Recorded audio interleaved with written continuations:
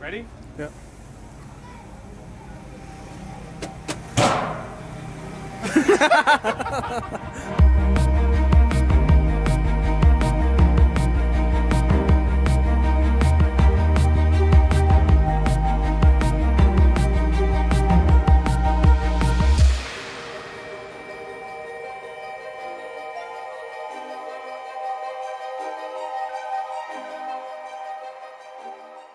So, you've planned your trip to Iran and you're getting excited about coming, or you're simply curious and don't know what to expect. Here are 20 things that you should know before coming to Iran.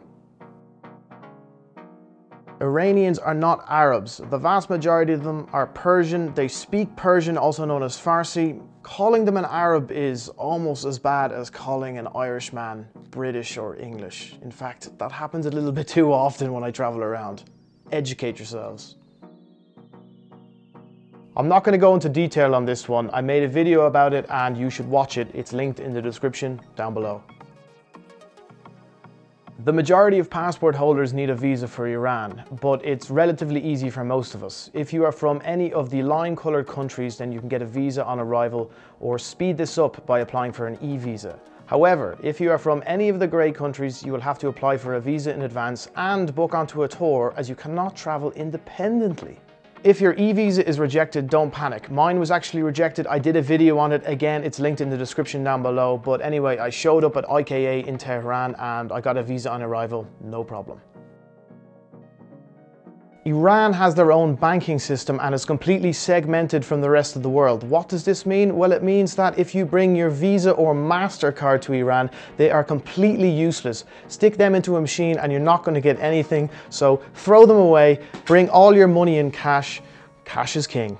The official currency of Iran is the rial. However, the rial has so many zeros on the end of it that the Iranians have come up with another way of referring to it, known as toman. What is toman? Well, toman is rial divided by 10. So if something is 1 million rial, it's 100,000 toman. But to confuse you even more, they don't bother with those other zeros. So if something is 1 million rial, it's 100,000 toman, but we're going to say it's 100 toman. The exchange rate you see in Iran is not the same as the exchange rate that's available when you actually come to Iran. In fact, the exchange rate in Iran is so much better.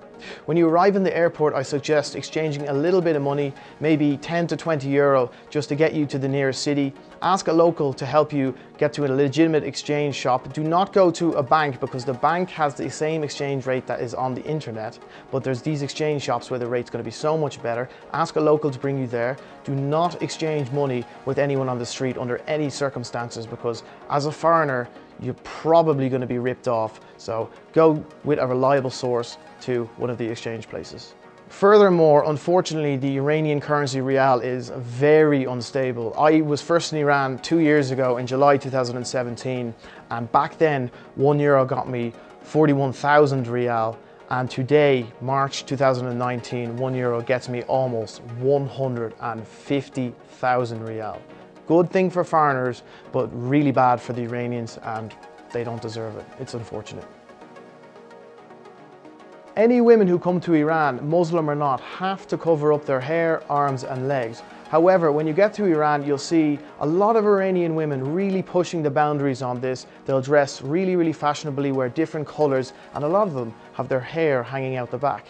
The dress code for men is a lot more relaxed. However, at the very least, you're supposed to wear t-shirts to this length. So don't think about wearing any stringers or anything like that. And you have to wear trousers. Now, some foreigners do wear shorts and you're probably going to get away with it, but it's best just to blend in, wear trousers, stick to their rules.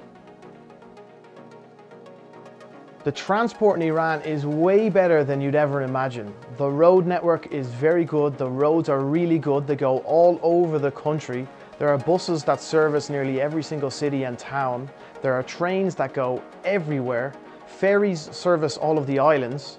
And there are planes to every major city. And best of all, it is extremely affordable. For example, I bagged myself a flight from Tehran to Isfahan for just 1,779,000 rial, or should I say 12 euro and 50 cent. Absolute bargain. For taxis, make sure to download the Snap app. It is Iran's answer to Uber and it works relatively well. albeit the taxi drivers do tend to ring you and ask you where you are, kujai, and I'm just like, location? Location? If you want to hail a taxi, it's pretty easy. You don't even have to stick your hand out, just stand on the side of the road. Someone will stop, although as a foreigner, you're gonna get a bit of a raw deal if you don't know the value of the distance to where you're traveling. So keep that in mind. On the topic of getting around, the driving in Iran is a bit crazy. It's a bit like the Wild Wild West, and it takes a bit of getting used to. When I landed in IKA at the end of January and I was with the taxi driver that picked me up, we were driving to Tehran. It was the heaviest rain I've ever seen. He didn't care. He was driving fast, no problem. I was genuinely sitting there like, ugh. And to make things worse, there was an oil tanker, one of the massive ones, overturned on the other side of the road. But don't let that deter you from coming to Iran. It's great here. SIM cards in Iran are really cheap, and data is also very cheap. For just 150,000 rial, or should I say 15,000 toman, let's shorten that to 15 toman, you can pick up a SIM card. And for just 300,000 rial, or should I say 30,000 toman, or should I say 30 toman, you can charge your SIM card with 10 gigs of data for 1 month. That's loads of data. And having a SIM card is also really, really important if you want to make use of the Snap taxi app that I just mentioned previously. Also, if you're going to be in Iran for longer than 30 days, then you're going to have to register your mobile phone, or else it will get blacklisted on Iran's network. So to find out how to register your phone, I've left a link down in the description below. To use websites like Facebook and YouTube in Iran, you are going to have to get a VPN, as those websites are blocked here. If you're coming for more than 3 weeks, I would recommend using Express VPN, and I've left a link down below in the description. If you click on that, then you'll get a free month, and so will I. What are you waiting for? Let's help each other out. Iranian hospitality is truly incredible. They are so, so nice. Ask anyone that's been to Iran and I guarantee you they'll say the same thing. You can walk down the street here and everyone will say hello. People will ask you, where are you from? And so many people will invite you for tea, for food, to come and meet their friends and family, or to spend time in their home. The list goes on and on. Iranians love tea, even more than the Irish and English. I know, that is a bold statement to make, but it's true. Everywhere you go in Iran, you'll be offered tea. You can go into a shop for clothes and they'll offer you tea. And they don't have it with milk here, they have it with a rock candy called nabat. You stick it in, you spin it around, and it is absolutely delicious. If you love trying new food, then you're in for a treat when you come to Iran. With such a diverse selection of foods across all cities and towns, it is a foodie's paradise here. However, if you're a vegetarian, I hope you enjoy eating eggplant and falafels. I know, there is loads of things you can have, I guess. It's not, cut that.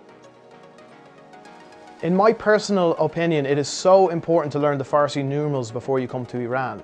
In most shops around the country, especially small shops, the prices of all the items are going to be written in Farsi numerals. So learn this: 1, 2, 3, 4, 5, 6, 7, 8, 9.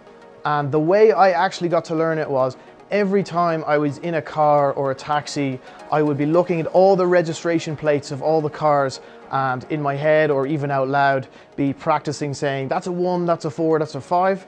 And if you want to become next level, you can learn to count to 10.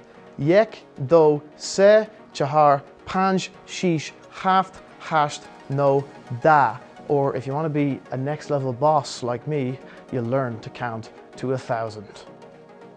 Along with the Farsi numerals, here are a few phrases that you should learn. Salam, hello. Khubi, how are you? Khubam, I'm fine. Merci, thank you. Khoda hafez, goodbye. And something you're going to be asked a lot is, Kuja khasti, where are you from? I say, Man Irlandi hastam, I'm from Ireland. In a shop, chegad, how much?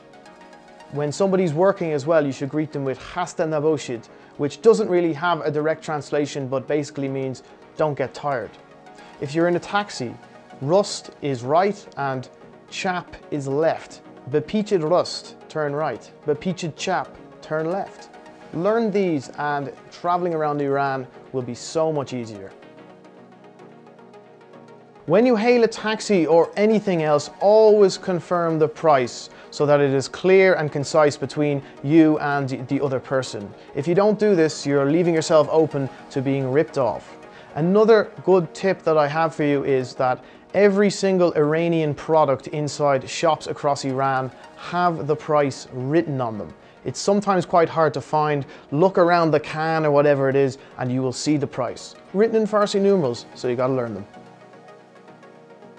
I hope you haven't been skipping leg day, because most toilets in Iran are squat toilets, which just basically is a hole in the ground that you have to squat over. And the public ones don't have toilet paper, so you're gonna have to carry tissue around with you all times, or you can just adapt and be a local by using the hose provided. So wash yourself with the hose. So you have two choices: bring toilet paper with you or adapt. Personally, I choose to adapt. Live like a local. Iran is a dry country, which means alcohol is outright banned across the entire country. However, surprise, surprise, you're more than likely going to come across alcohol if you visit Iran. What? We have more to shoot. No. We finished the video first. We have too much to shoot. Finish the video first, Emad. And okay, just one. Okay, salamati. Salamati. That's water, Emad. Yeah, what do you expect? It's illegal, alcohol. You've got to take them off everywhere. You might not be used to it, but you've got to take them off in a lot of situations. Entering someone's home, take off shoes. You normally swap them out with some slippers. There are women-only sections on most forms of public transport. However, women don't actually have to use these sections, but if they are alone or in groups of other women, then they tend to make use of them. And men and women can't go to the gym at the same time in Iran. There's normally designated times for each. For example, women can go in the morning until 3 p.m. and men from 3:30 p.m. until close, something like that.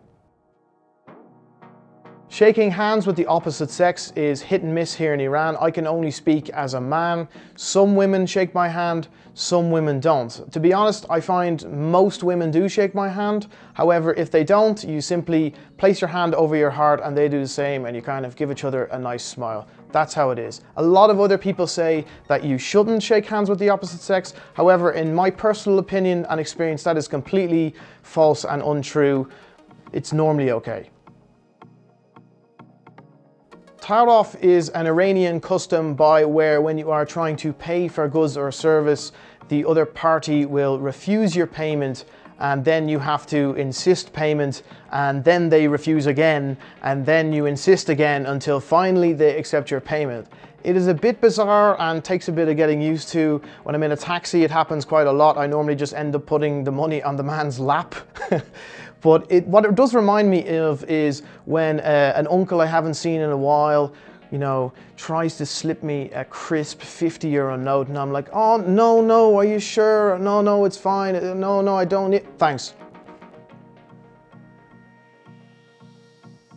Blowing your nose in public is considered extremely strange, so just avoid doing it at all costs to avoid everybody staring at you and thinking you're a weirdo.